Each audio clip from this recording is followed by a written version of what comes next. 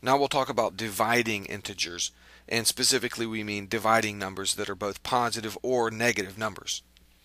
And we have some rules to work with that are similar to the rules that we used when multiplying integers. A positive number divided by a positive number results in a positive number.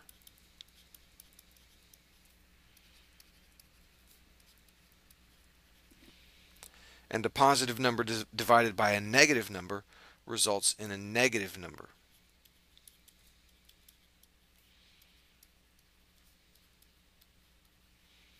Now, the key idea isn't to memorize these four rules. Again, you can think of the number of negative signs. Here we have one positive number and one negative number. So one negative number gives us a negative result. The same thing happens here. We have a negative number divided by a positive number. One negative, that gives us a negative result. So this results in a negative number.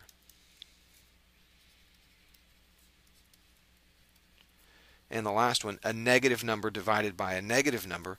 Think of this as two negative numbers. An even number of negative signs results in a positive number.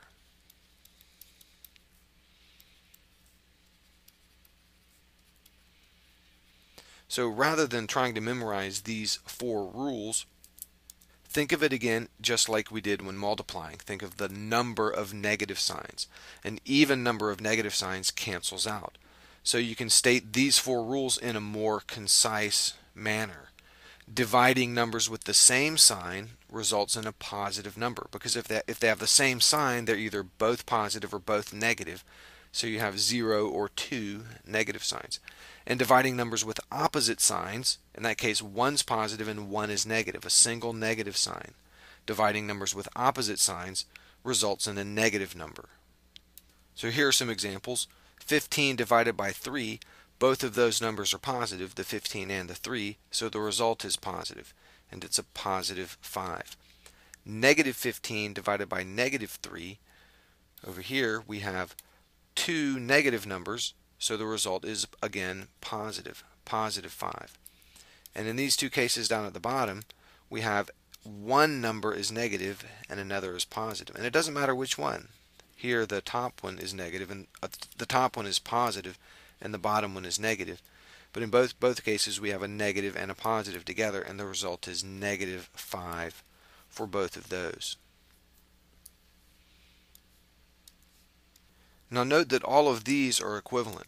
We could have negative 15 thirds, or we could have negative 15 over the 3, or we could have the 15 over the negative 3. In all three cases, we have a single negative sign, and that gets applied to our answer. All of these are the same, and they're all equal to negative 5. And note that all of these are the same. Here we have negative 15 over 3, or negative 15 over negative 3, or negative 15 over negative 3. In all three cases, we have two negative signs. And the two negative signs, an even number of negative signs, always ends up canceling out, leaving us with a positive result. So all of these are equal, and they're all equal to positive 5. And when a 0 is involved in the division, it doesn't really matter if we have a positive or a negative.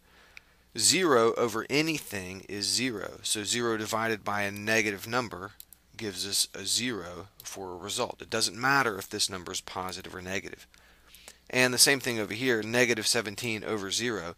You can't divide by 0. We say this is undefined. Mathematically, division by 0 is undefined. So it doesn't matter if this number is a positive or a negative number. So the same rules that apply to positive numbers in this case apply to negative numbers. 0 divided by any number is 0, and division by 0 is undefined.